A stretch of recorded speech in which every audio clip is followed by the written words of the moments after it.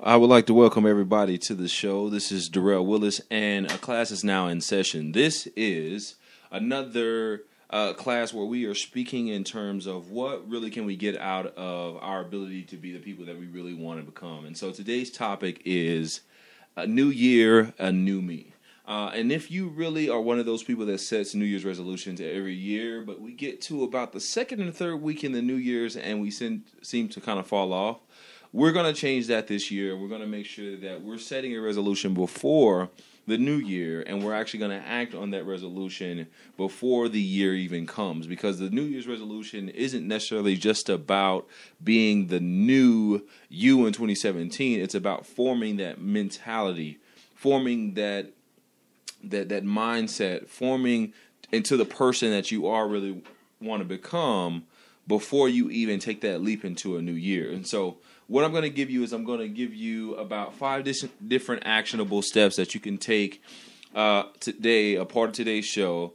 And what you can get out of it is some really tangible things that you can believe within yourself, that you can believe are things that can really harness your potential and harness the things that you are really structuring in your life. So number one is we're going to start now. Today is going to be the day, or if not today, then tomorrow. If you're listening to this late at night, or if you're listening to this early in the morning, believe that when you listen to this, this will be an opportunity for you to go into that mode to where it's, I'm accepting that I want to change, but I'm also accepting that I need to change now. If I say that I'm going to do it tomorrow, if I say that I'm going to do it next week, or if I say I'm only going to do it 1 to 2 days, then we don't really have that all-in mentality. Therefore, we're forcing ourselves to be less of who we really want to become and more of the person that we are continuing to be. So I believe that you can only be successful if you choose to be more like that person that you really want to become, and less like the person that you already are. Because if you don't do what you need to do today for the things that you want tomorrow, you'll never get there. And I really want you to get there, because part of my purpose in life is to make people smile, but also get people to believe in themselves much more. It took me a while to believe in myself, and there's something that I have within my office, and I kind of took down, but I want to make sure that I put back up, is be your own kind of beautiful.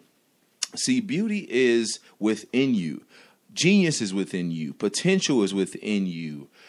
Strength is within you. You have all of it in you, but the one thing that keeps you from really focusing on where it is and getting it to kind of come out and opening that box of where all these abilities lie is the fact that you've been hurt before, or the fact that you have had somebody throw you out of the mind frame, of the mindset of really attaining your goal, criticizing something that you've done before, a failure that's happened before, failing a class or a course, or doing something that you know was happy and fulfilling to you, but there was either someone or something out of that pushed you away from it because it wasn't something that you liked. And so today we really need to understand that, one, we're going to start today and we're going to start now, but the number 2 thing that you're going to do to make sure that you are focusing on becoming the new you in the new year is to forgive yourself. Not only are you forgiving yourself, but you're forgiving the things that you've done. You're forgiving the people that have hurt you. You're forgiving all the wrongdoing within your life that is keeping you in that rut to believe that if I jump out on this edge and if I go out on a whim and I do the things that I really want to do, what's keeping me away from those things?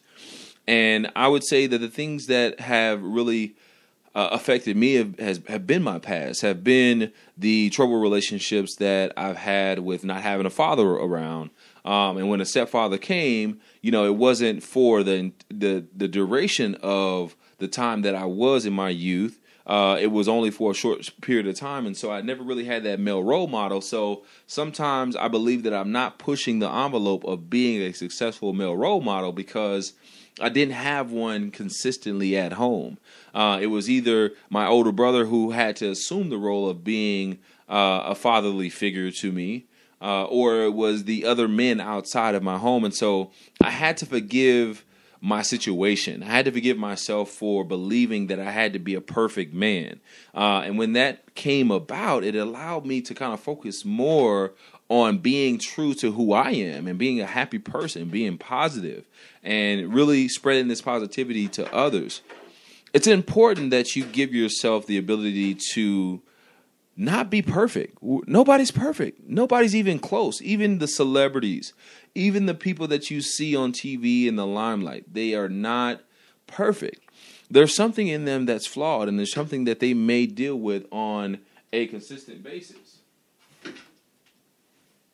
But one of the things that they deal with on the consistent basis isn't keeping them from being the person that they are.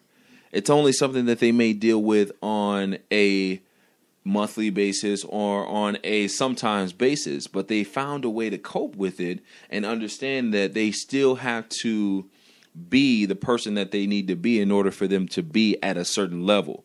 And so truly dig down. And one thing that I did is I found 10 things that I felt kept me from really being happy in my youth, kept me from being happy in my teen years, kept me from being happy in my young adult to my adult years. And I realized that there was a pattern that I felt like I needed to have all the answers. And I still don't have all the answers. Even me giving you this advice is just something that I've tried and it's worked for me. It does not mean that it's going to work for every person. It just means that it's going to work for me, and it may work for 2 or 3 different others, but it may not work for you. So step 1 was we're going to start now, and we're going to focus on what can we do now to push us into the person that we really want to become. And the second thing is we're going to forgive our situations. We're going to forgive the people that have hurt us, and we're going to forgive all the wrongdoing within our life. Step number 3 is we're going to set attainable goals. So the reason why attainable goals comes after you focus on doing it now and you're focusing on forgiving is because if those things are in the way, then setting those attainable goals will not be accomplished. You will not get to doing what you need to do at the bulk of attaining those goals. So say, for instance, I want to be a professional wrestler. Well, I do need to understand that it takes steps to get to the professional level. So what I need to do is I need to train my body first. I need to train my mind as well. I have to understand that this is a different type of sport. If I've never done it before, then I need to understand that there's things that I need to do differently in order to become that professional wrestler. Or if I want to be a pastor, being a pastor does not come from you just getting up and you saying, okay, this is the Bible and this is what is in the word, and then you preach the word. Now you can minister to people, but in order to become a pastor or a preacher or a reverend, you have to go through the steps of the calling, whether it is to go and get the education and to make sure that you are in line with what pastors are doing for their churches and for the congregation. And so understand that there are steps that you have to put in place, but you have to make sure that you're writing those steps down. So go step by step, step 1, step 2, step 3, step 4. And then when you become knowledgeable of those steps, you then are able to actually knock those steps off as if they are tasks on your list. And the closer you get to the end of your task list, the closer you get to actually attaining your end goal. And so we understand that we have to start now. And we have to put it in our minds that we're going to start now. Our second thing is we're going to have to forgive. Our third thing is we're going to set attainable goals. Step number 4 is you have to be willing to take the risk. And so the risk really involved is the fact that you're not going to be perfect. You're not going to do everything the right way. You're not going to have all the answers. So if you are willing to focus more on being the person that you really want to become, then you know that there are greater risk involved, because people who know you may say that's not you, or I don't think that you can do this, or or may laugh at you, or may think that you're crazy. But what you find is when you become more and more like the person that you want to become, they will accept you. But it's not about them accepting you. It's about understanding that this is who you are. And if they are true to being a friend or a family or a colleague or a coworker or what have you, they will support you, because that is the type of relationship that you have in line with them. So we're going to start now with our new mentality, and then we're going to forgive. After we forgive, we're going to set attainable goals. And then step 4 is we're going to take the risk.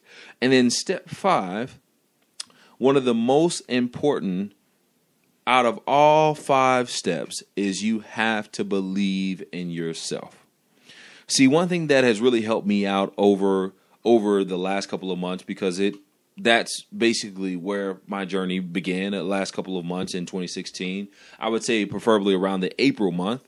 Was that I needed that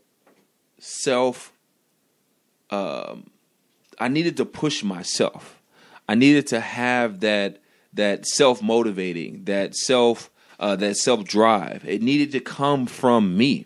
Now, I did have other people that were around, or I had people that were online. I was watching motivational videos. I was looking at inspirational things. I was reading inspirational books. But one thing that I realized is, even though that those messages were there, I still needed to push myself into the realm of doing things. So when I realized that I wanted to be a motivational coach and I wanted to be a motivational speaker, is I understood that there was something out there that I needed to speak, because it was something that risk that I needed to take. I needed to believe that it was okay for me to do it.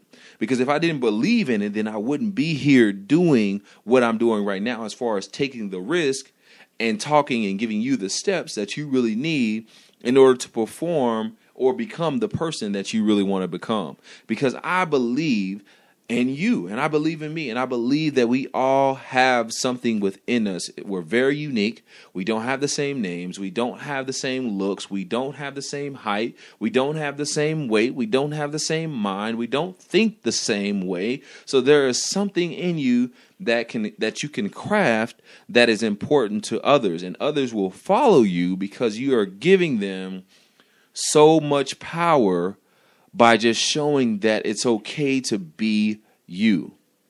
And being you is so powerful because you control your steps with the ability that God gives us, because he allows us to be created, right? And then our parents give us the life to be born into this world. We are given the opportunity to use every resource that we have as far as being taken care of, tools and things that we can write with, or we can use the resource of money, or we can use the resource of a network of people, or we can use the resource of a family to support us when we're actually jumping out and taking these risks. So once you believe in yourself, you'll understand that there's so much more to you than meets the eye. So I want to go ahead and conclude class right now. Thank you for tuning in to another Classes in Session. This has been Darrell Willis. I'm your motivational coach, and I look forward to speaking to you sometime next week. All right.